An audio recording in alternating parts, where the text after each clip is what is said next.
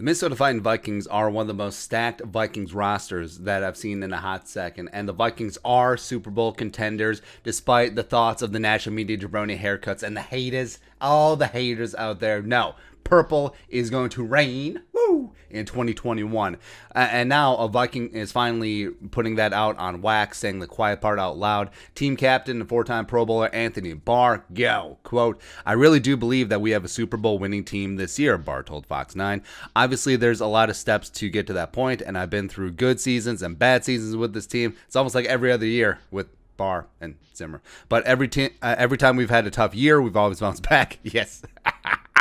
I really feel like this year is going to be special, end quote. And I know some Vikings fans will be like, why'd you put that out in the universe, huh? Why'd you put a target on our back? This is like Vince Young calling the 2011 Eagles a dream team.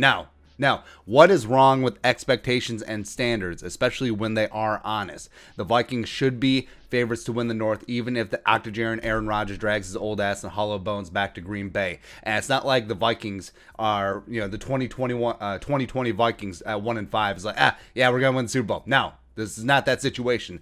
Every winner on that team feels the same way, by the way. Danielle, Kendricks, Harrison, Jefferson, Dalvin, all the rest. They all feel like they have the Super Bowl team this year. No cap. Absolutely none at all. The defense is going to rise. What's in on pretense, Mr. Wayne? Built from the inside out. Diesel, Dalvin Thompson, Michael Pierce, Neal is back. Superstars at every single level of this defense. If they sort out the cornerback room, they will be golden, pony boy.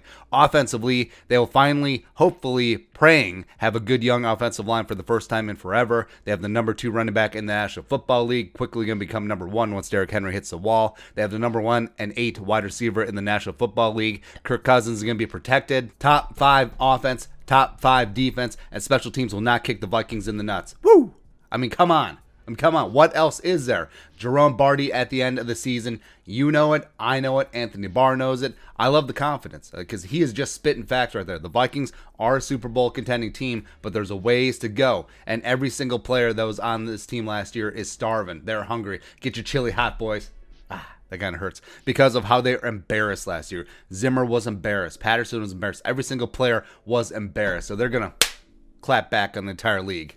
It's going to be great, man. It's going to be a good time. So I actually respect Anthony Barr for putting that out there. But your thoughts, Barr calling the Vikings Super Bowl team, let us know in the comment section below. Subscribe for daily Vikings takes. Want to support that work, post on the Venmo. But until next time, Skol, production value.